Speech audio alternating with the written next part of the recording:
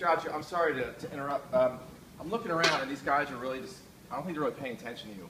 And I think that's, I don't know if that's part of that, when you're talking about, like, a lot of the stressors that, you know, that the sophomores are feeling right now. And you keep talking about these opportunities, all the wonderful things you have for sophomore, junior and senior year with the prom and stuff. So why don't we do something about it? Like, why don't we do it right now?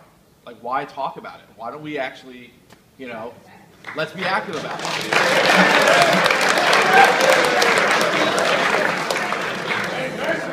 You're saying just have like a dodgeball tournament right now?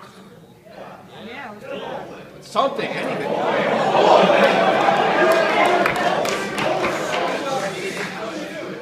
So you're saying just cancel the rest of the classes for these guys?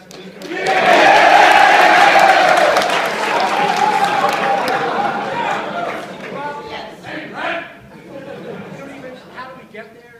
How do we let the teachers know? Who cares? Why do we have to tell the teachers?